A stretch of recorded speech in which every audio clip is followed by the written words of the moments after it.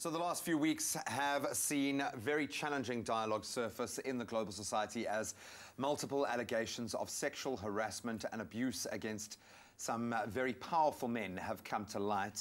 It's refreshing to see the bravery of so many women who have had the chance now to finally speak out and have been brave enough to come forward and share their stories, and the closure and the attention, I think, ultimately that this can bring. But where are men in this conversation is the big question ringing out. And can men contribute meaningfully and express what they understand and how they feel, and of course condemn what is going on and show our support for our sisters and our mothers, and of course suggest ways to men to be better. Let's take a look at this incredible, very emotive commercial for a little food for thought.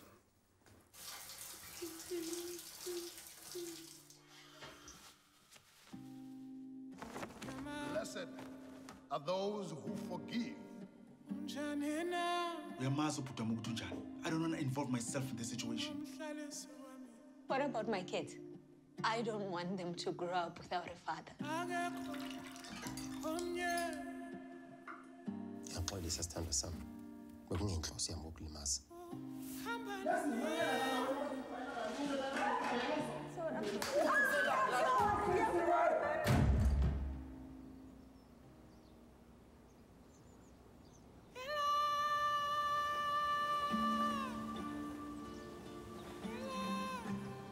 There is no excuse for women abuse. Champion men take action. Join us at noexcusesa.com.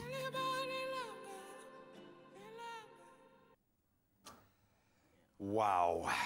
Hashtag no excuse for women abuse. Joining us ahead of the International Men's March to Parliament as part of the hashtag no excuse movement is Ntando Yola from the Western Cape Men's Sector and Western Cape spokesperson Ndumiso Madubela. Gentlemen, a very warm welcome to our show. Thank you. I think that took all of our breath away, an incredible piece of work there. But I think most importantly, what kind of struck out for me, 3 women in South Africa are killed every single day. As we speak. Every day.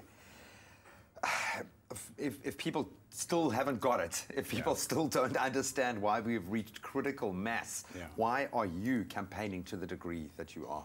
Maybe I can start with you, Ntando. Yeah, no, I mean, I think that it's exactly at that point, and really the question is to, if men don't get it, if everybody doesn't get it, really something really different has got to happen. And that is the reason why through this campaign of no excuses, we're really mobilizing men to be, to come together and stand up, because there's been quite a lot, with what has been happening that highlighted how men are silent, how men, knowing what is happening next door, are looking on the other side and not doing anything. So really this movement, which started in 2013 through the South African National AIDS Council, really wanted to look at mobilizing men and institutionalizing men so that, we can come together and really look at a range of actions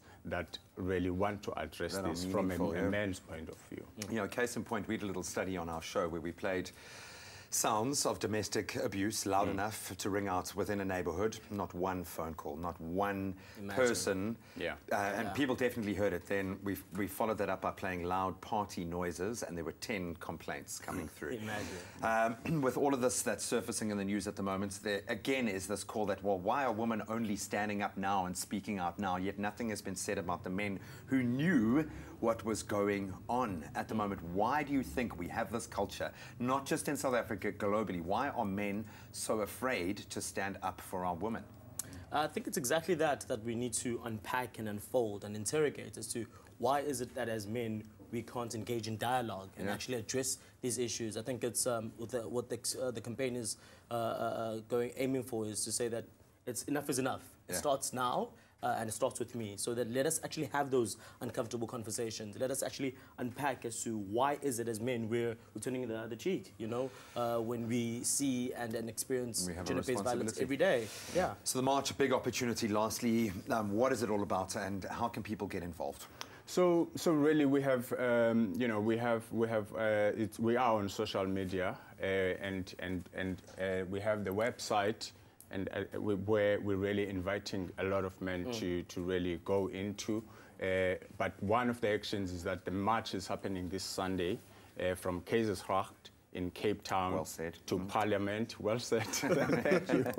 We try. So at 11, really, we're really meeting in that place and marching as men from all over South Africa to really stand up and march to Parliament.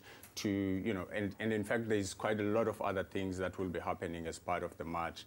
But I think the march is just an important event to really highlight, you know, this issue. Well, I'll be there, and you can go to noexcusesa.com to get a lot more information. But start tracking that hashtag No Excuse. If you're here in the Mother City, come and join the march on Sunday, Keizersgracht Street in Cape Town, marching all the way to Parliament to show our solidarity for South African women. 3 South African women are being killed by their partners every day in this country.